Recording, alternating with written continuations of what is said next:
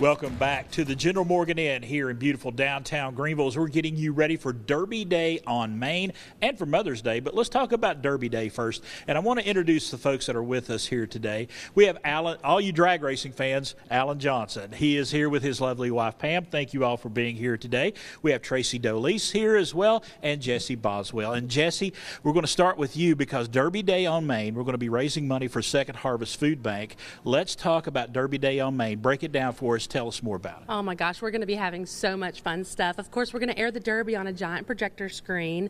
We're also going to be having two bands perform. The Greeneville Community Band is going to be playing before the Derby, and then we're going to have the Third Generation Band playing after the Derby. We're also going to have so many hors d'oeuvres. Come hungry. We're going to be having Devils on a Horseback, which is going to be dates wrapped in bacon, which is so good. We're also going to be having chicken salad, deviled eggs. We're going to be having all kinds of different stuff. We'll also have Robbie Britton's bringing his portable casino, which everything's going to go toward donation. Right. So you're really just trying to win for bragging. You're gambling, but you're not. Exactly, but it's going to be so much fun, and knowing that you're making a difference, I think makes a huge difference. Right. And so, yeah.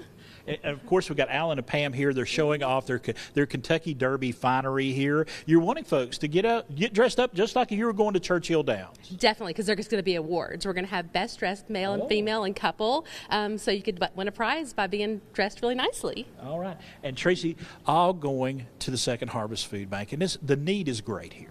The need is very great. Did you know that 1 in 4 out of the children in Greene County and Greeneville City is food insecure? That's a staggering amount. So everything raised here, the ticket sales and everything's going to Second Harvest? Correct. Through their backpack program.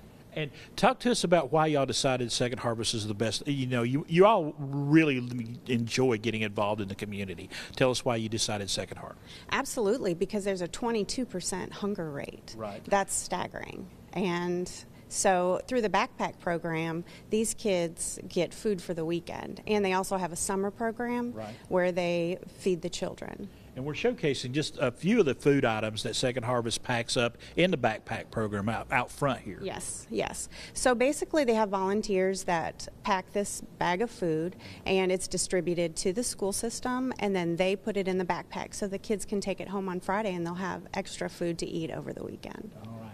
And Jesse, it is going to be such a fun event for such a great cause. But tickets are available right now. You want to encourage folks. You need to get on board right now. Yes, go ahead and get your tickets. If you go to our Facebook page or our website, generalmorganinn.com, scroll down to hotel events. There's a page talks about everything that we're going to have, how we're going to help the children, and there's links to purchase your tickets right there.